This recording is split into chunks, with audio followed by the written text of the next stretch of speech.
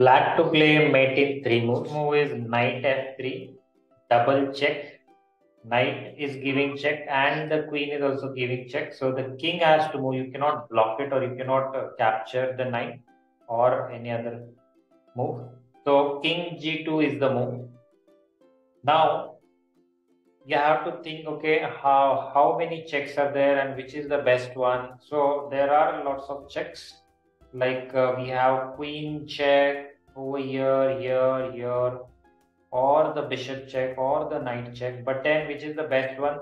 You have to think like, okay, which is the strongest piece and how can I get the piece close to the king, closest.